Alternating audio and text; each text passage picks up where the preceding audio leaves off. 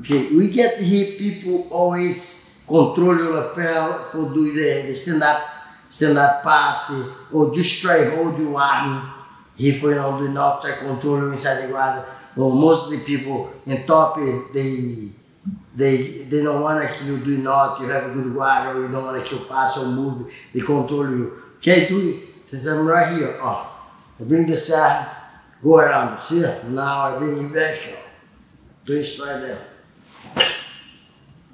See? And that twist doesn't think it.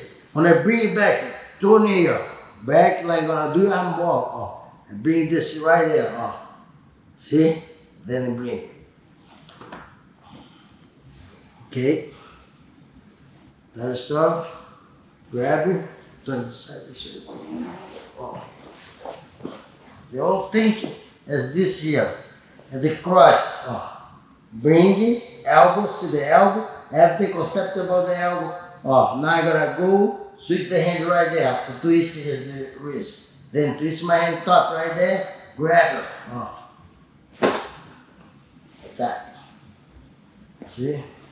For zone grip, he is the one trap himself. But see the guy grab it like this, grab it. The guy grab it like this, no problem, same concept. See?